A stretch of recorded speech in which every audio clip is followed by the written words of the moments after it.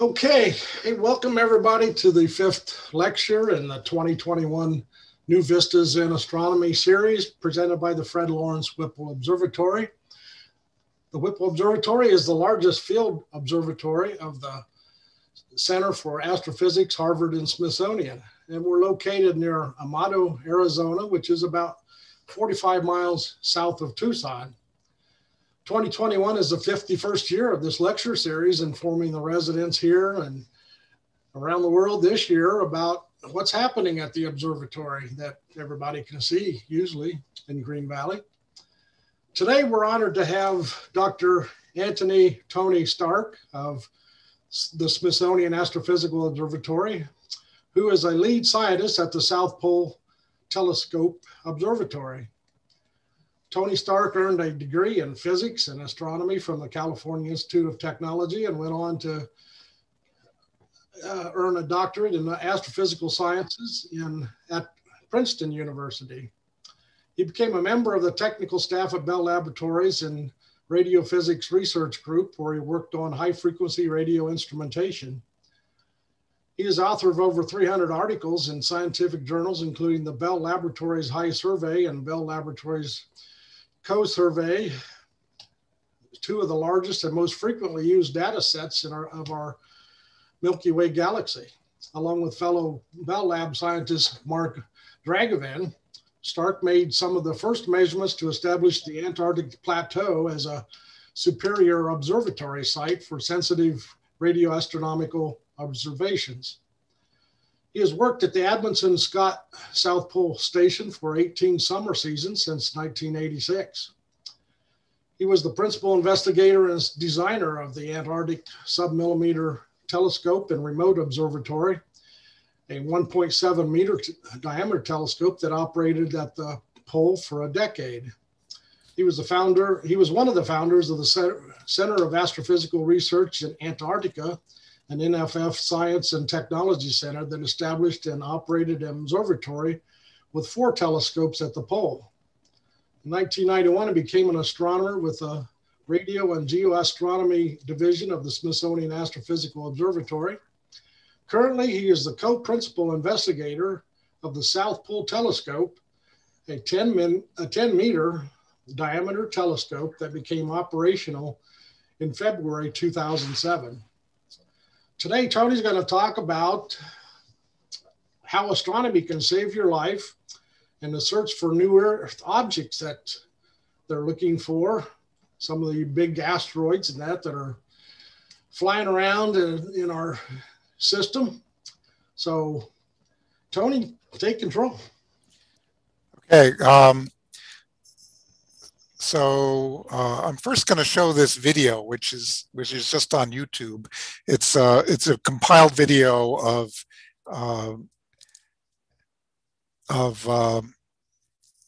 events around Chelyabinsk in 2013, when it was very nearly hit dead on by a large meteor. Fortunately, no one was killed, and oh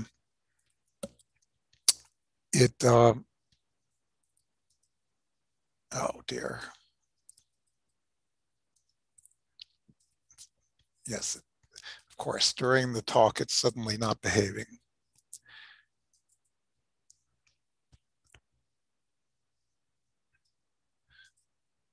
View.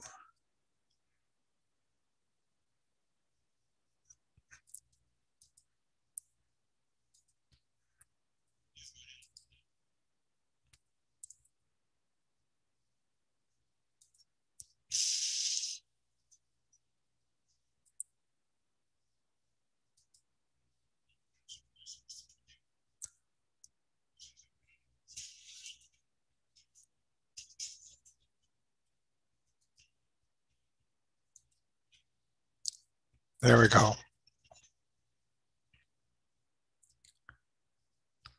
So these are a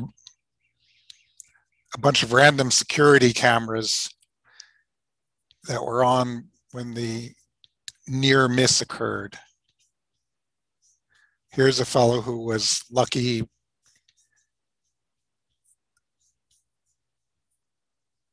not to be the first human casualty of a meteor.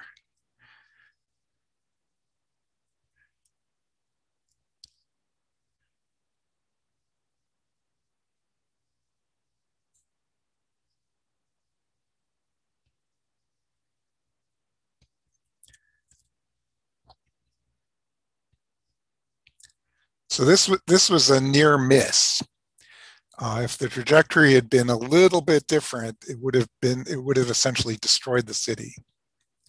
And that's the point of this talk, which is only peripherally connected with my main work, but I do fit into it as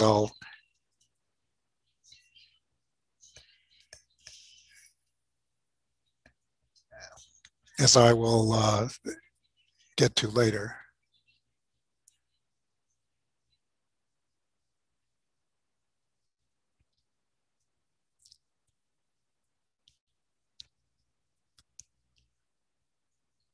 The meteor, as it exploded in the atmosphere, was 30 times brighter than the sun, which is what you just saw there.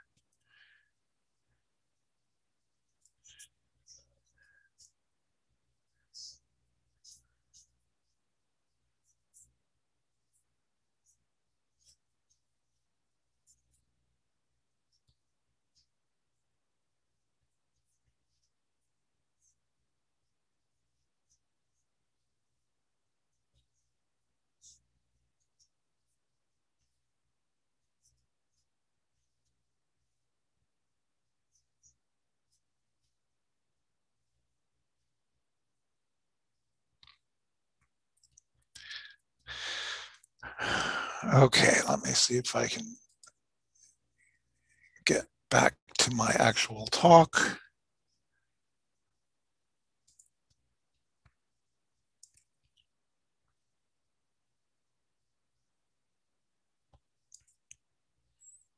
Okay, here we go. So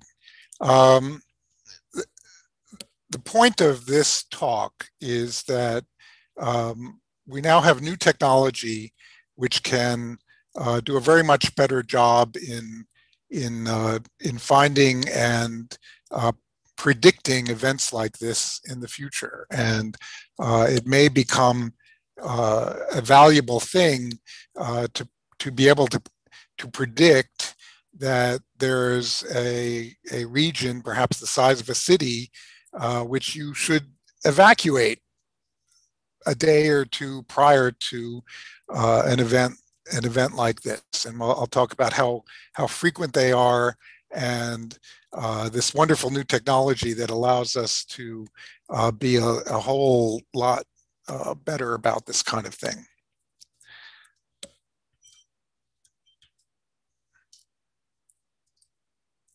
So everybody knows about the dinosaur killing event, and we're not going to talk about that today. This isn't the real danger because these events only happen every 100,000 years or so. And this last one happened 7,700 million years or so. And the last one happened 77 million years ago. And the next one's likely to be millions of years in the future if it happens at all. So that's not the problem.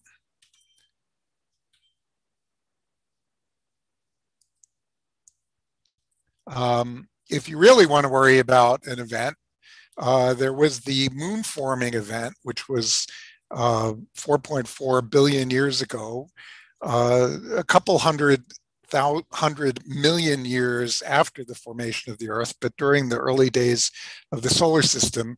And in the moon forming event, an object the size of Mars collided with the proto-Earth and stripped off a 2,000 mile thick layer of the outer surface of the planet. This was actually quite a good thing for us because it means that our planet has continental drift, which is on the whole a good thing. It's one of the things that helps us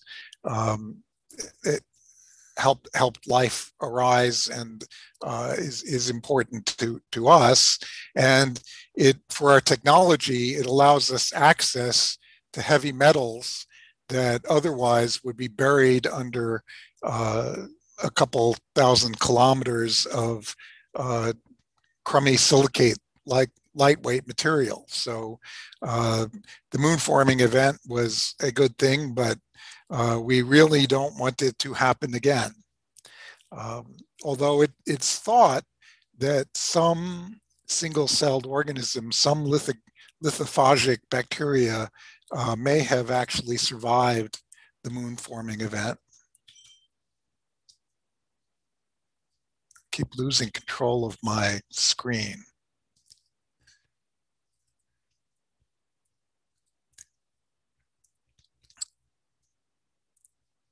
Okay, well,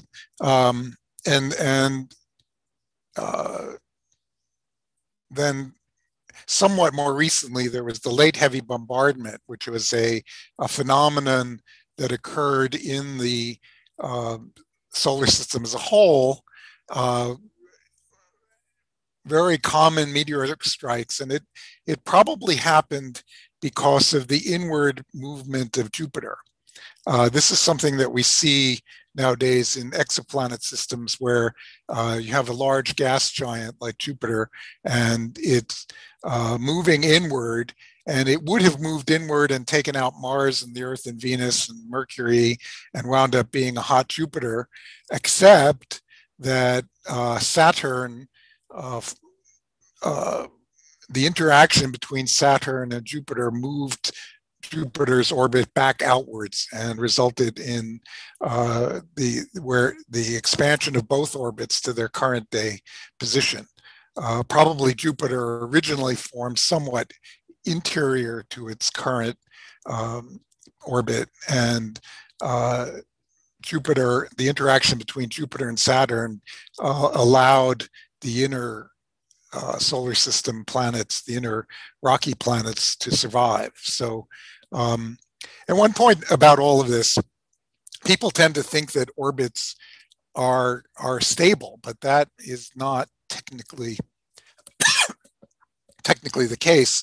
If you perturb an orbit, there's no restoring force that would move it back to the old orbit. You just have a new orbit. So if you change the energy or the angular momentum of a body in gravitational orbit, it's not going back. So the only thing that really keeps us in place is conservation of energy and conservation of angular momentum, and those things are quite well conserved as long as your bodies in the solar system do not interact too much.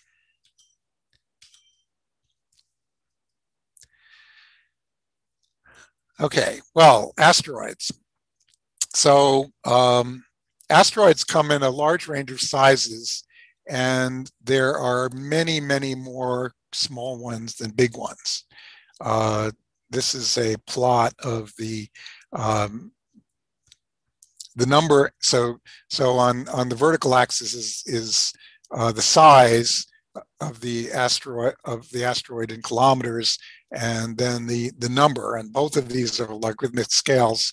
So you can see that there's an approximate power law, and and down here in the objects that are less than a kilometer in size, there are millions of these objects, most of which are still unknown, whereas up here in the sort of dwarf planet category, they're all known. Hey, Tony, I don't know just what's going on. Maybe you can or can't do anything about it, but we're not seeing the updates on your screen. If you're showing graphs, we're not seeing that. We're still seeing the screen from the video that you played about Russia. Oh, well, so you've missed like the last 6 slides. Yes. Well, that's not good. So why is Zoom doing that? Let me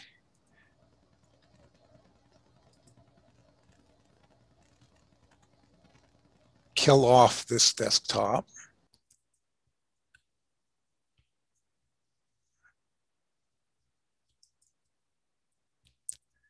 You see this? No, not yet. I am screen sharing. Stop screen. Share screen. So you've missed my whole talk so far. There we go. I think we got it now. Okay, sorry about that. So, well, I can go pretty quickly through those slides if you've heard what I've said. Yeah, this is a picture taken of the Chelyabinsk event. Here's a similar picture of the poor dinosaurs about to be wiped out by a much bigger event.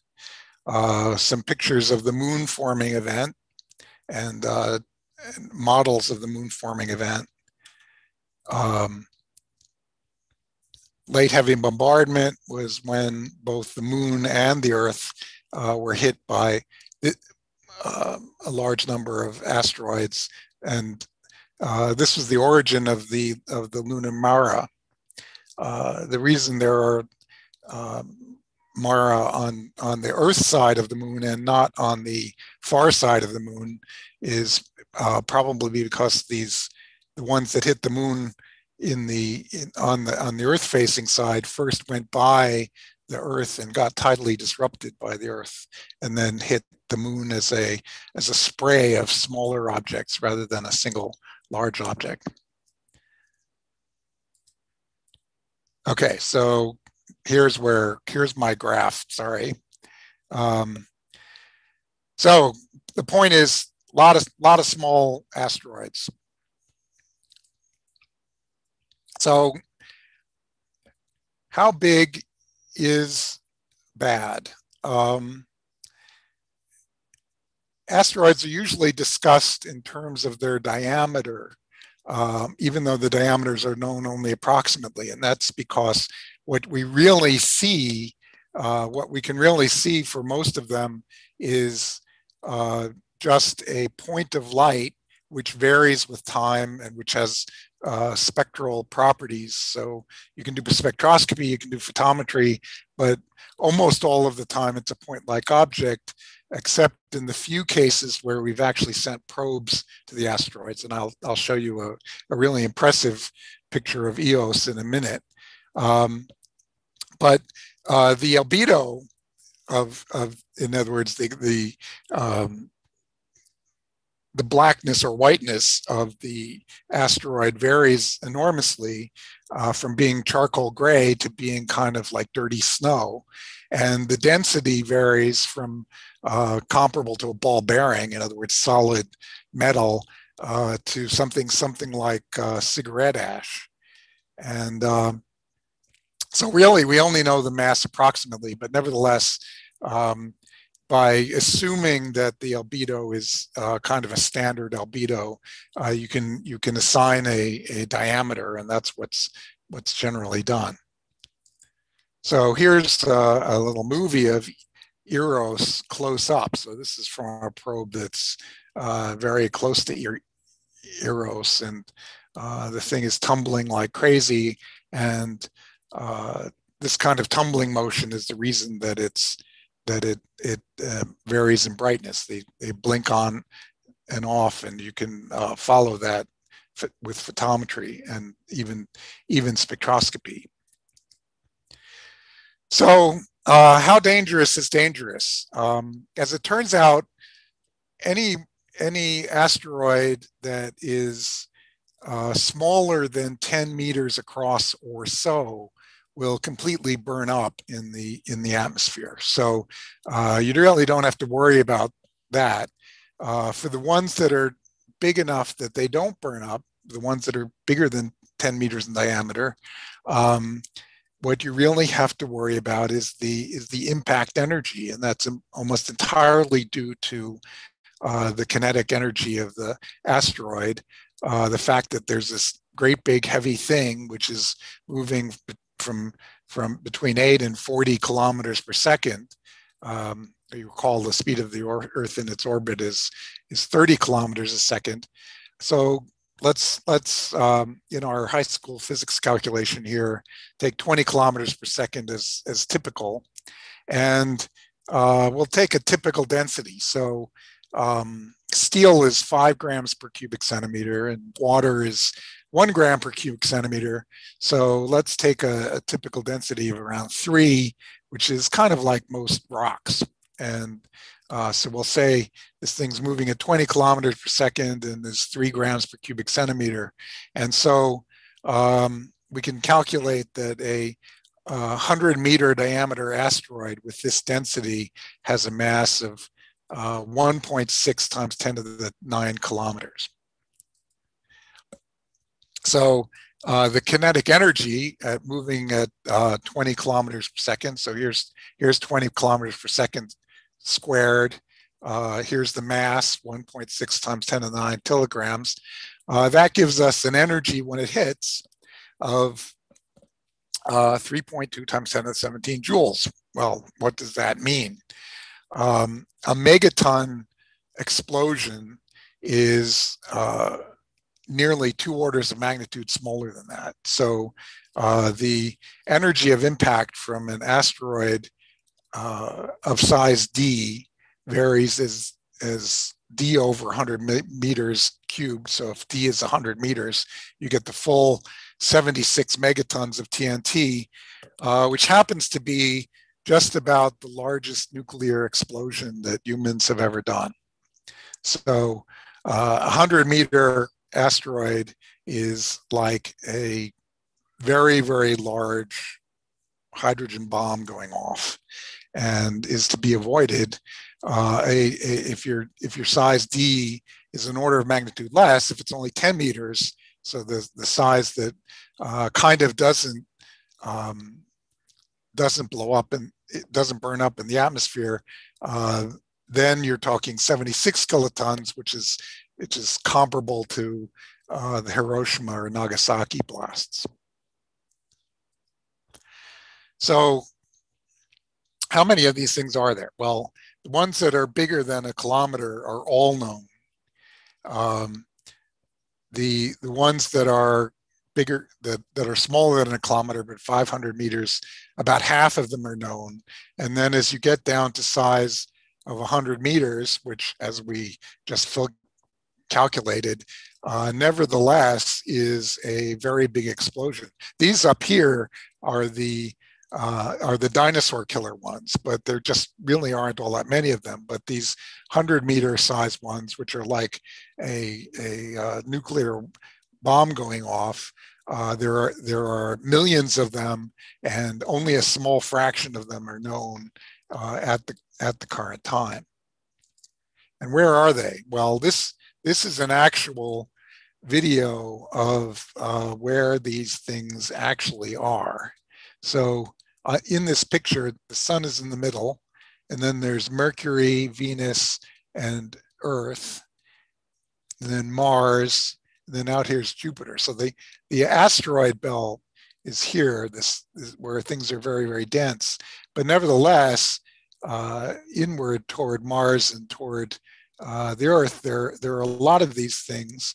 And the point of them is that they're all mostly, there are a few that are actually going around in the other direction, but almost all of them are going around in pretty much the same direction that the planets go around in the solar system, just because that's a manifestation of the angular momentum of the molecular cloud that gave rise to the solar system. And so almost everything's going around that same way. What that means, however, is that the ones that come near the Earth, they will be in the vicinity of the Earth for a fairly short time, and then they'll creep away from us. And if they're small, if they're these 10-meter to 100-meter size objects, we'll only be able to see them when they're a small fraction of an astronomical unit. So that an astronomical unit is this big on this picture, and we're only able to see them when they're relatively close to the Earth. And so what happens for these smaller ones is with the largest telescopes, as I will be discussing presently, you're able to pick them up for a while, maybe a couple weeks, and then they get ahead or fall behind, and they don't show up again for another year or two, or perhaps even 3. And it's hard. What you really want is a very, very good trajectory, so that you can predict exactly where these things are going to go and whether they are going to hit the Earth, and if they are going to hit the Earth, where. And all of that has dramatically improved in the past couple of years. So yeah, what's the situation? The 10-meter ones burn up. There are 950 of them that are bigger than 1 kilometer, which are the dinosaur killers. But the likelihood, they only hit once every 100 million years. So, and we know where all of them are, and we know that if we know in advance if they would hit, and we probably even have enough technology to divert them if we knew that they were going to hit in, say, 50 years. You could arrange to nudge them out of the way so that they just missed. But and most asteroids bigger than 300 meters in diameter are known, have well-determined orbits, and none will hit the Earth in the next 100 years. But the real danger is for these ones that are between 10 meters and 100 meters. The vast majority of them are unknown. They're not an existential threat to life, but you don't want them. You don't want to be under them when they hit.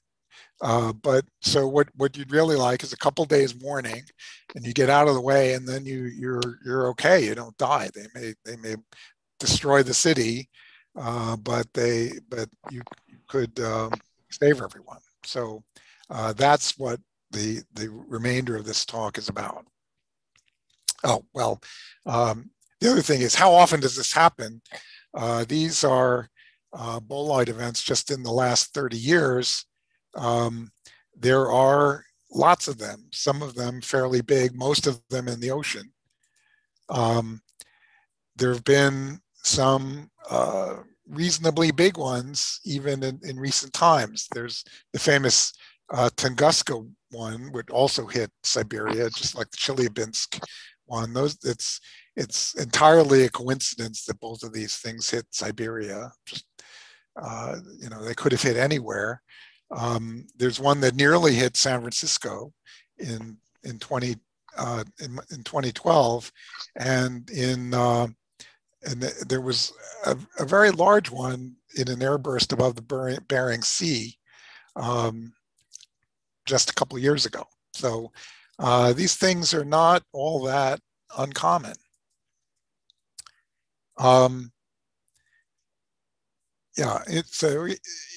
Asteroids 10 meter in size may hit several times a century somewhere on Earth and cause an explosion comparable to a nuclear weapon.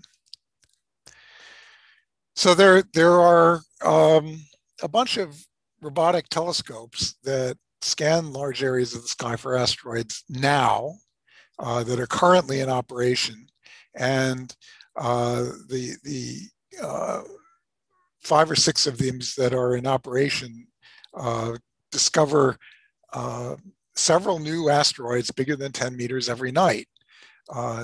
They are small telescopes. You can see these are less than 1 meter class telescopes, and you tend to have an array of a bunch of them and operate them in the same facility, and you have them operated entirely robotically.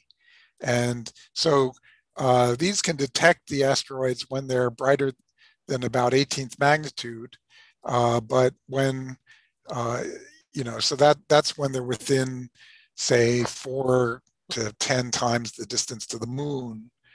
Then they're easily detectable. But when they're on the other side of the sun, they're 15 magnitudes fainter, which is a factor of a million fainter, and way fainter than any telescope of even the largest ones we have nowadays to detect.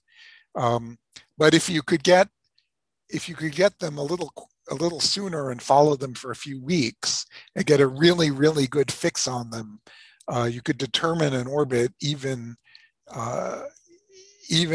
during the say 1 or 2 months when these are when these are visible. These asteroids, the discoveries are recorded in a public database on the IAU Minor Planet Center. All this information is on the internet and available.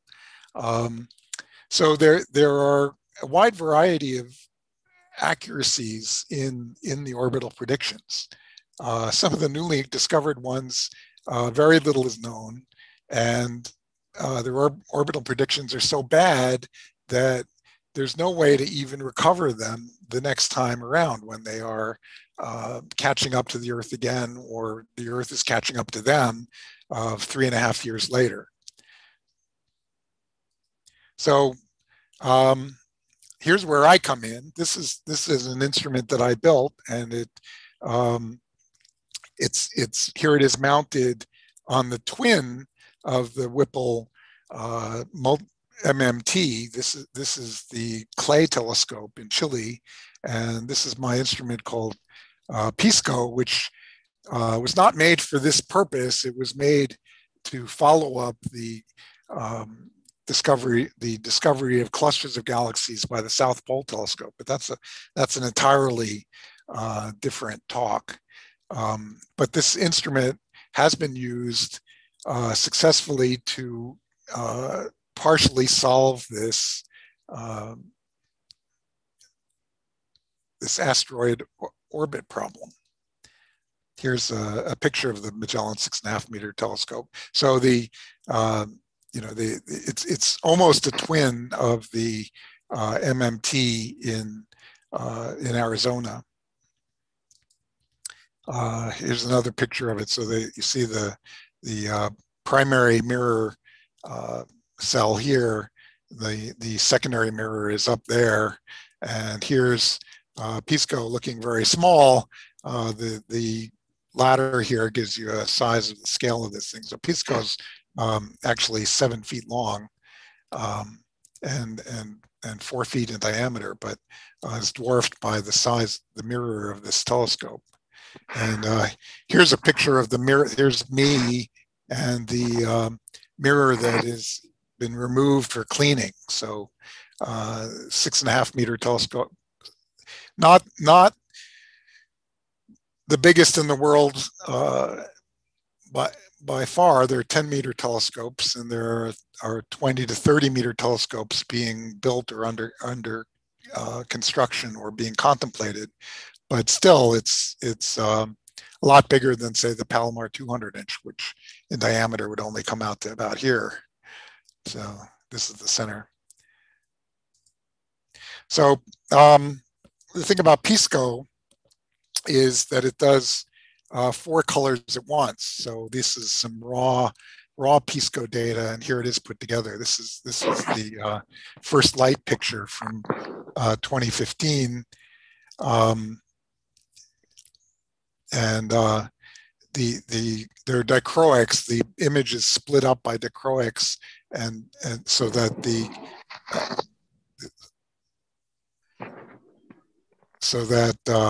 you can get the 4 Sloan color bands simultaneously.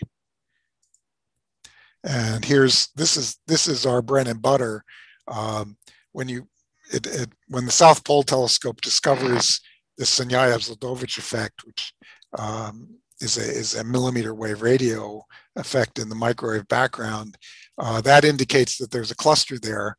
But all we know about that at that point is that there's a cluster. And so with PISCO, we make an image. So this is actually 7 minutes of telescope time with PISCO on a cluster candidate position. And you can just see that there's a bunch of very, very red things in the middle here. And that is the actual cluster. This is it's 6 arc minutes across this way and 8 arc minutes across that way. And the remarkable thing with PISCO is that it is not that it can take a picture like this. A lot of instruments can take a picture like this, but it can take a picture like this simultaneously. So you don't have to change filters, and it all goes very fast. So this is only 7 minutes of telescope time. This is a blow up. So there's the actual cluster in the center, and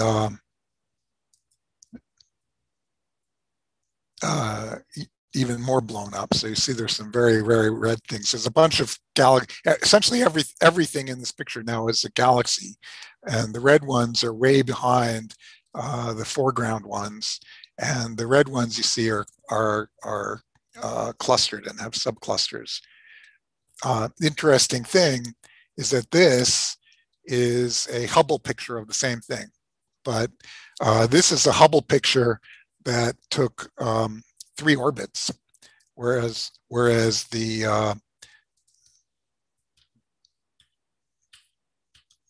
this took 7 minutes. So obviously this is nowhere near as nice as this is. But on the other hand, if you just want to be able to count the galaxies and see where they are so that you can make a slit mask and do spectroscopy on it and get the colors. Another thing to notice is that with PISCO, there are objects here like this one, which is not there in the Hubble picture, or is very, very faint. And those over there, these are not here, simply because, not that Hubble couldn't do it, but you'd have to put a different filter in the Hubble picture in order to get at those. You'd have to put in an even redder filter. So, and of course, 3 orbits with Hubble is a multi-million-dollar expenditure, whereas 7 minutes of Clay telescope time is a few $100. So it's very much more economic to take this picture rather than that picture. But now, so what happens if you look for asteroids? So I did a project with a Harvard student, Anthony Taylor, an excellent undergraduate student, and he invented this idea, well, of using PISCO to find very high accuracy orbits of these smaller asteroids. And here's some figures from his Harvard undergraduate thesis. And actually this thesis is wonderful. I mean, it's practically a PhD thesis. And the point is that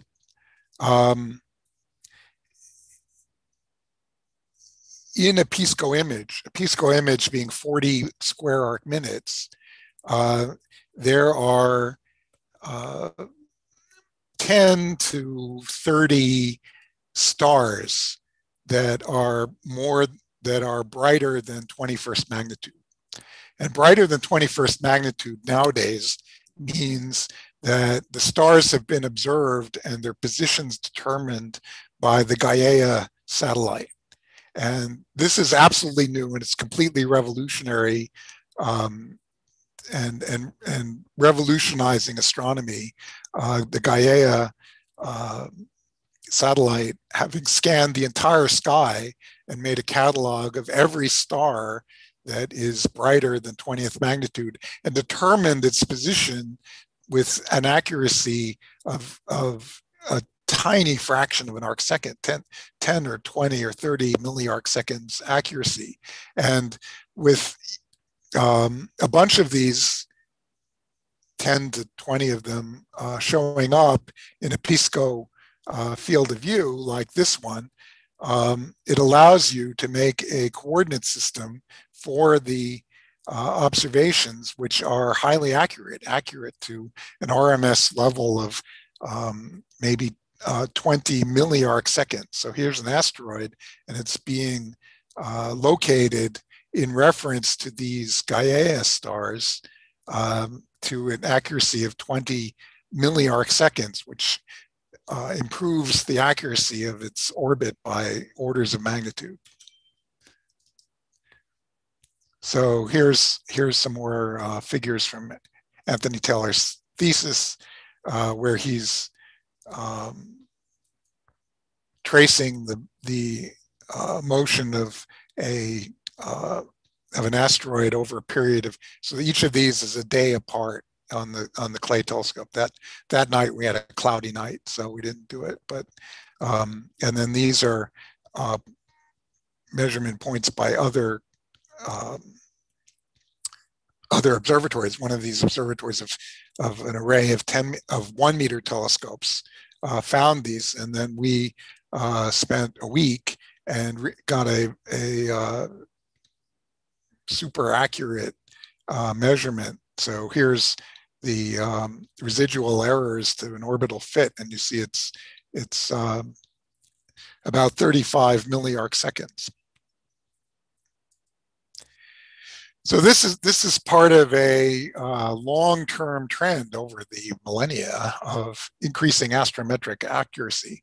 So seconds of arc over here on the left side of the screen, and time here going from 150 BC to the present day, and the history of astronomy with increasing measurement.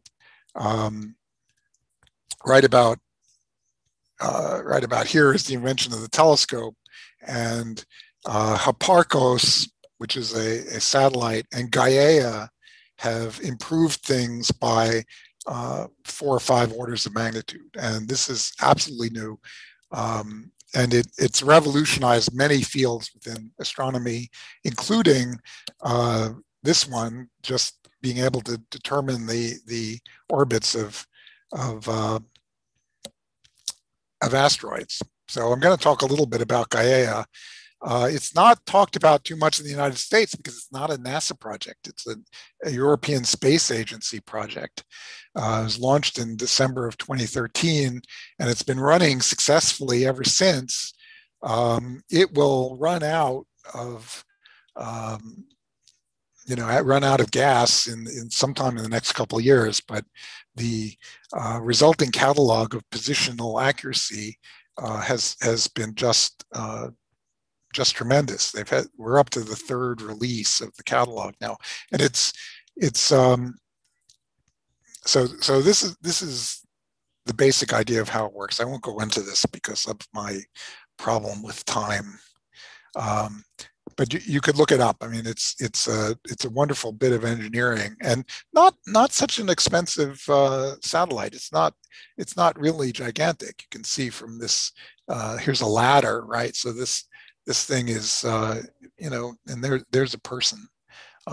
This thing's not enormous, and it's nothing like JWST, but it's absolutely revolutionized astronomy.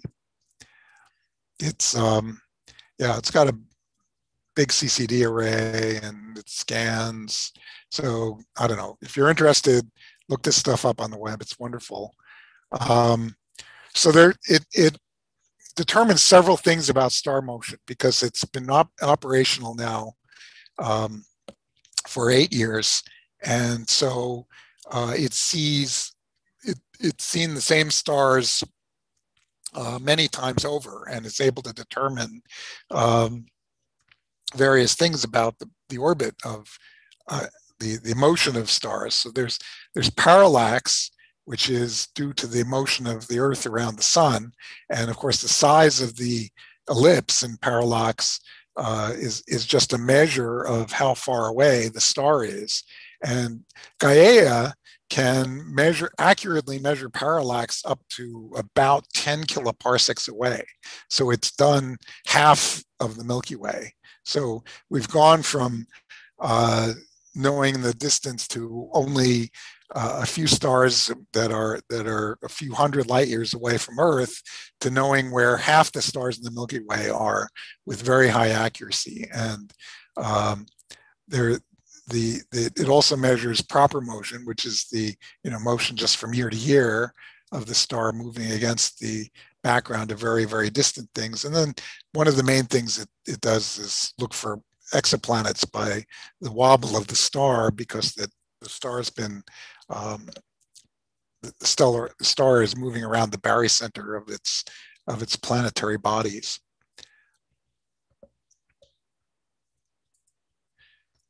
So yeah, so the point here is that the Milky Way as a whole, Gaia is telling us essentially the position, the distance. So that's 3 positional measurements, and then it measures the proper motion, and it measures the velocity. And so we now have all 6 of the kinematic measurements for stars that are for half the stars in the Milky Way. It's just an astonishing thing, and it's a real breakthrough.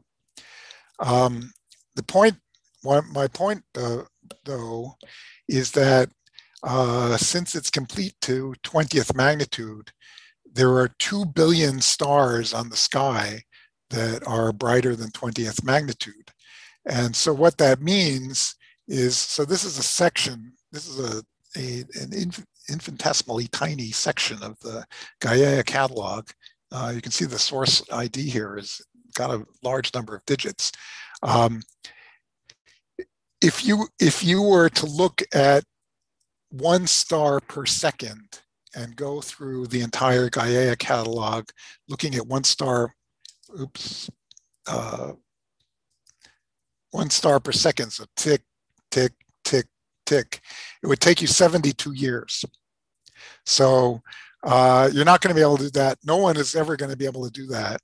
If you want to deal with this catalog, you have to deal with it on your computer. But on the other hand, it will actually fit on a modern multi-terabyte size disk. So, and it's free on the internet. This is just out there now, and you could download it. And there are certainly an enormous number of very important discoveries to be made in this gigantic data set. The question is how to do it. I mean, there's a lot of astronomers combing through this data, but there are things to be found, and it's available to anyone who's interested. So it's just an amazing thing.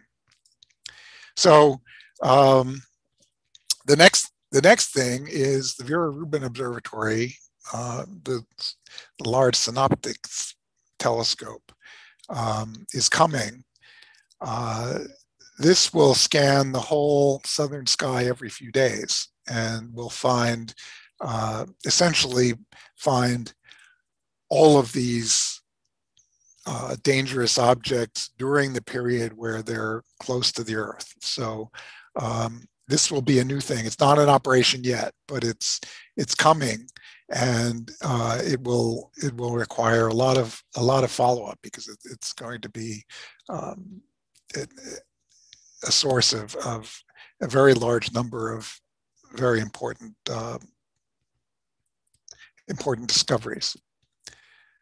So just to finish off, I thought I'd talk about Oumuamua, which is an asteroid-like object. It's an object picked up by these networks of asteroid searching stars, but unlike the elliptical orbit around the sun of the asteroids, this thing was on a hyperbolic orbit.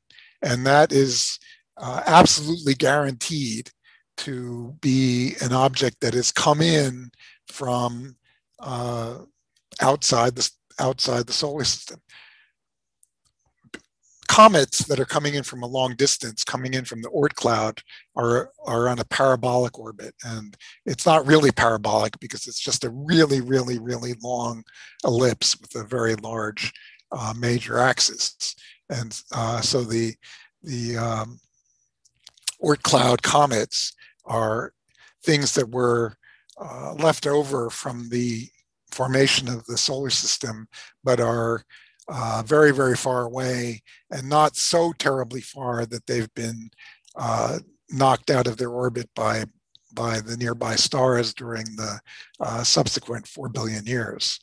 But Oumuamua was on a hyperbolic orbit, and it was a very strange object. When it was close to the sun, it accelerated a bit and there was no apparent release of gas. So that's odd. It's also has the deepest light curve. So it varies as it we suppose tumbles, right? We haven't seen Oumuamua except as a point source of light. It's got a spectrum which is a lot like the asteroids out further in the solar system, right? What you can tell to some extent where asteroids normally live by their colors, and the colors tend to be different and to be correlated with where they are in their orbit, which just relates to what they're made of and how much ice is on the surface and that kind of thing. So it looks in color a lot like a Kuiper belt object, but it tumbles way more. Its variation in brightness between being on and between being bright and being dim is very much larger than any other asteroid, period. So it is unique in that way by a factor of several. It had this weird acceleration, and it's definitely interstellar. So this was strange, and it's, you know, one of the hypotheses about it is that it's actually some kind of some kind of artifact, but because it doesn't behave like anything we've ever seen before, so it's just weird, and it's not unique. We now know of several other objects that since 2017, when Oumuamua came by, that seem to be on hyperbolic trajectories. So there's apparently a lot of stuff out there in interstellar space that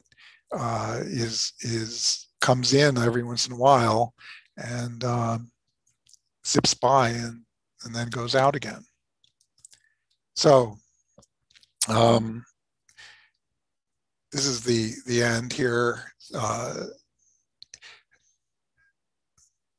The result of this analysis is that we now have time to develop the technology to perturb away any dinosaur killers. The present danger, which in some sense we're still in, is the millions of asteroids that are bigger than 10 meters but smaller than 300 meters. These are being discovered at the rate of several a day, and the Whipple Observatory will discover just about all of them.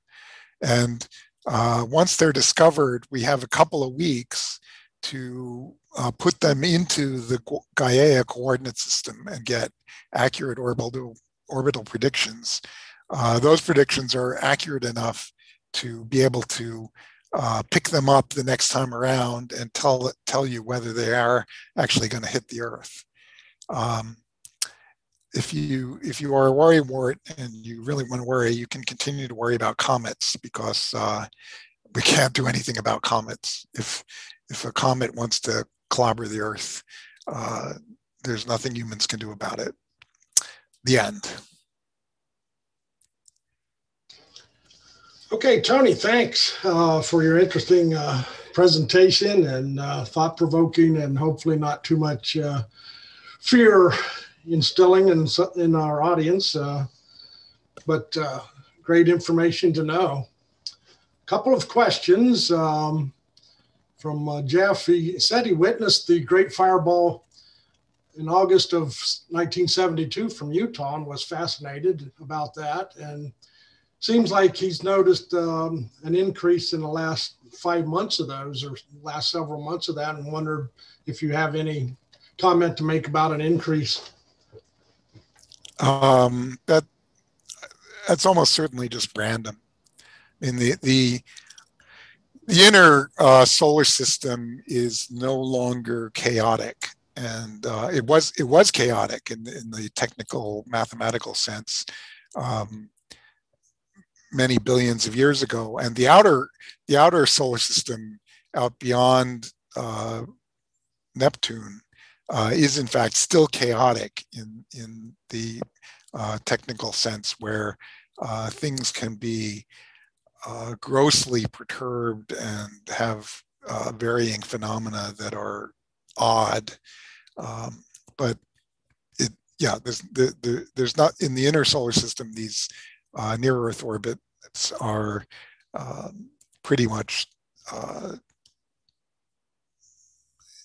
as they have been for the last billion years. There's nothing. Asteroids do come in bunches because they're born actually as the residual. Well, some of them are born as the residual of a comet being evaporated. So a comet can come in and be nudged into an orbit that is much smaller than the Oort cloud, and the ice in the comet will eventually evaporate. And when it evaporates, you have a loose bunch of rocks, and so that will be a bunch of asteroids that are traveling together. And if that has happened a long time ago, perhaps even 1,000 years ago, this is how meteor showers occur, right? The famous meteor showers that occur several times a year are all the residuals of a comet that evaporated long ago. Okay, thanks. From Peter, was wondering, did Taylor develop a new WCS, or is the WCS a product of the Gaia project? Well, yeah. So the WCS is World Coordinate System. So when you make an image of the sky nowadays, and you have it in FITS format, which is the standard computer format for these, there's a bit of the header data that's called the WCS, which is the World Coordinate System. And this is how the pixels in the image relate to the coordinate system of the sky. And so for each picture, you have to determine a WCS. And what's happened is that by identifying the stars that are Gaia stars and knowing where those are, those allow you to determine a WCS that is very much more accurate than was the case even a couple of years ago. So a couple of years ago, we were, you could get 0.3 of an arc second, or maybe even on a good night, 1/10 of an arc second accuracy. And now we're an order of magnitude better than that. And that is the result of the accuracy of the Gaia stars. And one thing I haven't even implemented yet is the correction for the proper motion of the Gaia stars. So the Gaia stars are always moving around. And what you want to know is where they were at the time that the image was taken. And with the as Gaia gets better and better measurement of these wobbles and of the proper motion of the stars, that information gets better and better, and it's gives you this orders of magnitude better world coordinate system. Okay, thanks again. Had one comment wondering how hard it is to get a job at the Center for Astrophysical Research at the Antarctica?